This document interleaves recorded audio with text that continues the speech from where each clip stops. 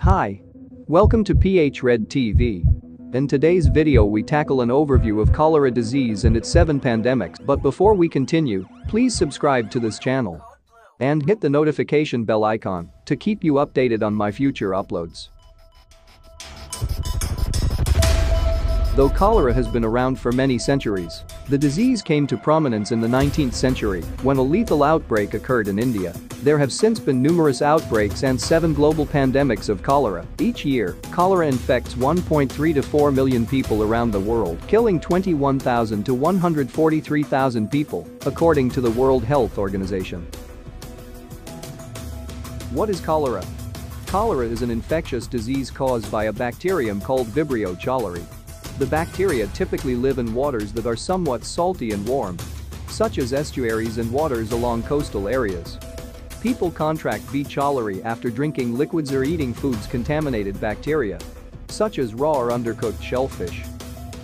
There are hundreds of strains or serogroups of the cholera bacteria. V. cholerae serogroups O1 and O139 are the only 2 strains of the bacteria known to cause outbreaks and epidemics. These strains produce the cholera toxin that cause cells lining the intestines to release increased amounts of water, leading to diarrhea and rapid loss of fluids and electrolytes or salts. About 80% of people who contract the bacteria don't develop cholera symptoms, and the infection resolves on its own. And of the people who do develop cholera, 20% come down with severe symptoms, which includes severe diarrhea, vomiting, and leg cramps. These symptoms can cause dehydration, septic shock and even death within a matter of just a few hours. The origins of cholera. It's unclear when, exactly, cholera first affected people. One of the first detailed accounts of a cholera epidemic comes from Gaspar Correa, a Portuguese historian and author of legendary India, who described an outbreak in the spring of 1543 of a disease in the Ganges Delta, which is located in the South Asia area of Bangladesh and India. The local people called the disease Marixi, and it reportedly killed victims within 8 hours of developing symptoms and had a fatality rate so high that locals struggled to bury all the dead. Numerous reports of cholera manifestations along the west coast of India by Portuguese, Dutch, French and British observers followed throughout the next few centuries. The first cholera pandemic emerged out of the Ganges Delta, with an outbreak in Jessore, India, in 1817, stemming from contaminated rice. The disease quickly spread throughout most of India, modern-day Myanmar, and Sri Lanka by traveling along trade routes established by Europeans. By 1820, cholera had spread to Thailand, Indonesia, killing 100,000 people on the island of Java alone, and the Philippines. From Thailand and Indonesia, the disease made its way to China in 1820. And Japan in 1822 by way of infected people on ships. It also spread beyond Asia. In 1821, British troops traveling from India to Oman brought cholera to Persian Gulf. The disease eventually made its way to European territory, reaching modern-day Turkey, Syria and southern Russia. The pandemic died out 6 years after it began, likely thanks to a severe winter in 1823-1824, which may have killed the bacteria living in water supplies. The second cholera pandemic began around 1829. Like the one that came before it, the second pandemic is thought to have originated in India and spread along trade military routes to Eastern, Central Asia and the Middle East. By autumn of 1830, cholera had made it to Moscow. The spread of the disease temporarily slowed during the winter, but picked up again in spring of 1831, reaching Finland and Poland. It then passed into Hungary and Germany. The disease subsequently spread throughout Europe, including reaching Great Britain for first time via Port of Sunderland in late 1831 and London in spring of 1832. Britain enacted several actions to help curb the spread of the disease, including implementing quarantines and establishing local boards of health.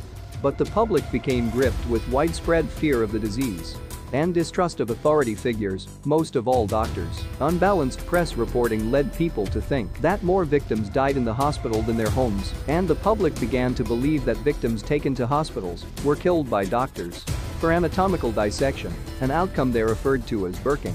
This fear resulted in several cholera riots in Liverpool. In 1832, cholera had also made it to the Americas. In June of that year, Quebec saw 1,000 deaths from the disease, which quickly spread along the St. Lawrence River and its tributaries. Around the same time, cholera imported into the United States, appearing in New York and Philadelphia. Over the next couple of years, it would spread across the country. It reached Latin America, including Mexico and Cuba, in 1833.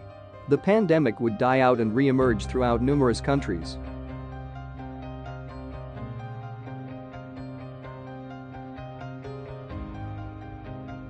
Between 1852 and 1923, the world would see 4 more cholera pandemics. The third pandemic, stretching 1852-1859, was the deadliest. It devastated Asia, Europe, North America and Africa, killing 23,000 people in Great Britain alone in 1854, the worst single year of cholera. During the fifth pandemic, Great Britain and the United States were mostly safe. The sixth cholera pandemic, 1899-1923, largely didn't affect Western Europe and North America due to advances in public health and sanitation, thanks to improved water supplies and quarantine measures. But the disease still ravaged India, Russia, the Middle East and Northern Africa. By 1923, cholera cases had dissipated throughout much of the world, except India. It killed more than 500,000 people in India in both 1918 and 1919. The fourth and fifth cholera pandemics, occurring 1863, 1875 and 1881, 1896, respectively, were overall less severe than previous pandemics, but had their fair share of deadly outbreaks. Between 1872 and 1873, for example, Hungary suffered 190,000 deaths from cholera, and Hamburg lost nearly 1.5% of its population due to cholera in the 1892 outbreak. In 1883, German microbiologist Robert Koch, the founder of modern bacteriology, studied cholera in Egypt and Calcutta. He developed a technique allowing him to grow and describe V. cholerae and then show that the presence of the bacterium in intestines causes cholera. However, Italian microbiologist Filippo Passini had actually identified the cholera bacterium, naming it Choleragenic vibrios, in 1854, though this fact wasn't widely known and was likely unbeknownst to Koch. Unlike previous pandemics, which all originated in India, the seventh and current cholera pandemic began in Indonesia in 1961. It spread across Asia and the Middle East, reaching Africa in 1971. In 1990, more than 90% of all cholera cases reported to World Health Organization were from the African continent.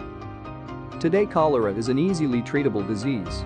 The majority of people can be treated successfully through prompt administration of oral rehydration solution or ORS.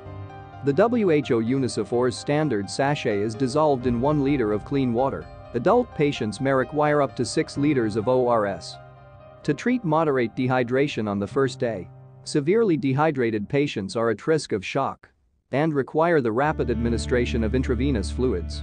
These patients are also given appropriate antibiotics to diminish duration of diarrhea, reduce volume of rehydration fluids needed, and shorten amount and duration of Vibrio cholerae excretion in their stool.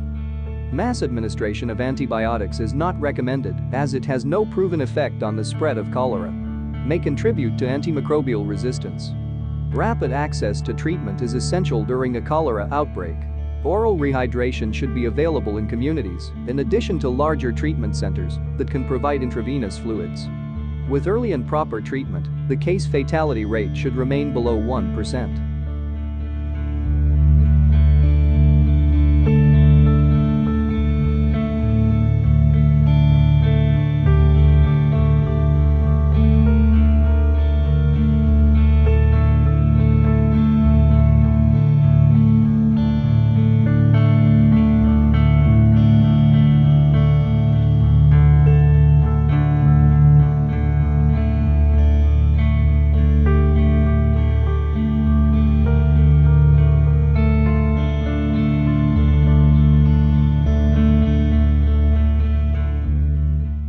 That's all for today. I hope you learned something new in today's topic.